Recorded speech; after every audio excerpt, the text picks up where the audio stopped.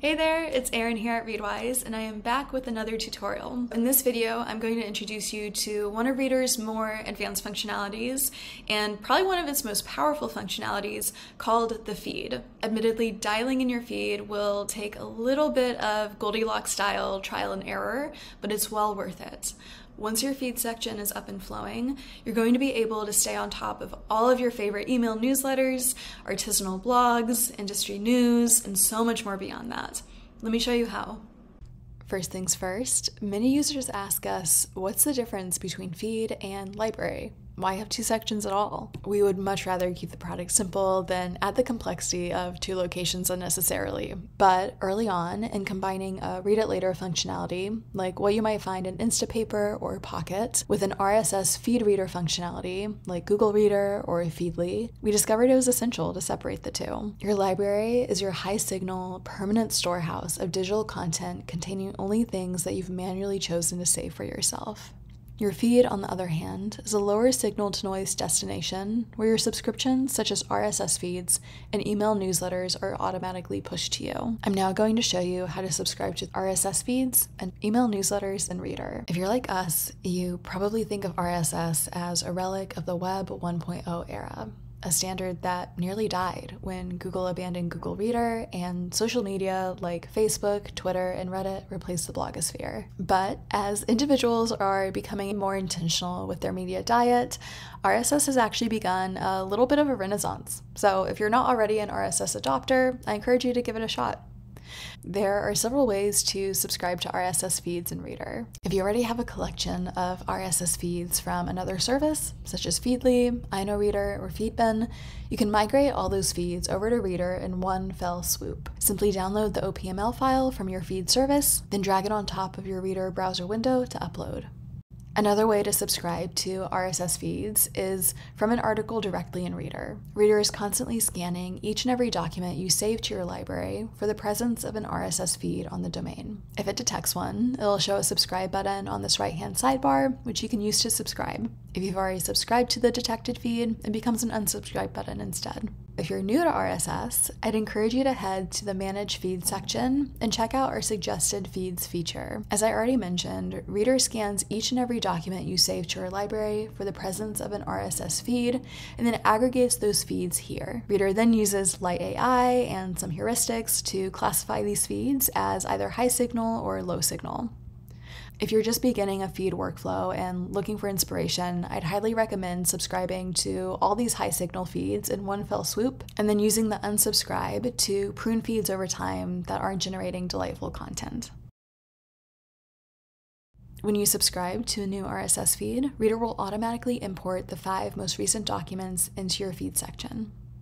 To see all the RSS feeds you're subscribed to, you can always click on the Manage Feeds page. From here, you can delete feeds, click into individual feeds, and even group feeds into folders, which I go into in a separate video that I'll link below.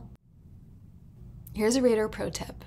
We've discovered that there's an asymmetry in subscribing versus unsubscribing to feeds. In other words, we all have a tendency to subscribe to more things than we unsubscribe from.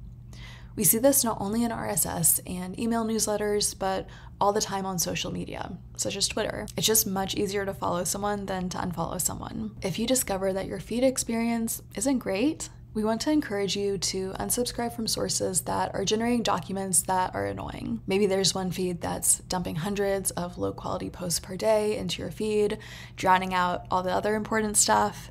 Or maybe you accidentally subscribe to a politically charged feed that doesn't resonate. Dialing in a healthy feed experience is like Goldilocks. You want to get it just right.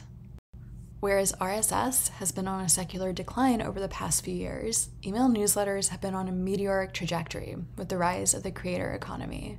Email is such a great way for creators to distribute their writing, but it's not always the best experience for you as a reader. So we've created several different ways to get emails into your feed and bring this source into your reading workflow. First, we always recommend that you check if a newsletter has a companion RSS feed. This is the case 80% of the time with platforms such as Substack, Ghost, or WordPress automatically creating an RSS feed.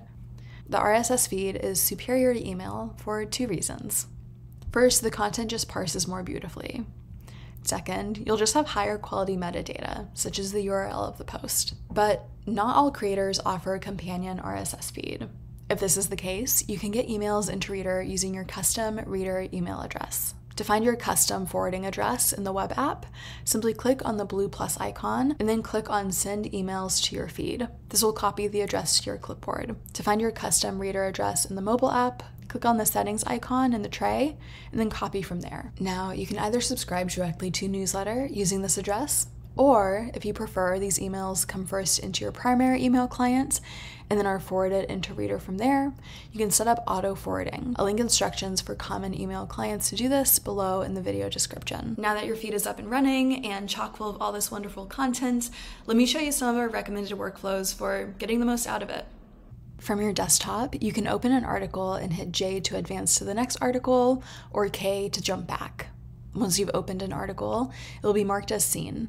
You can also mark a document as seen using the space bar, or if you want to mark everything as seen, you can use this button in the bottom left. If you spot an item you want that looks interesting to you and you want to save it for later, hit L to save it into your library's Later tab. If there's a feed item you end up reading, highlighting, and finding save-worthy, you can hit E to archive it for future reference. On your mobile phone, we've developed a delightful Tock UI for doing the same thing. To access this feature, simply jump into the feed and click on the square icon in the upper right. You can swipe up to advance, swipe down to go back, save for later, and of course, tap right in to start reading. If you want to back out of this UI, just swipe from the left edge of your screen. Just as on desktop, advancing marks a document as seen, so this UI is a great way to clear your feed frequently. Thanks to this feature, you can now review hundreds of articles per day without breaking a sweat.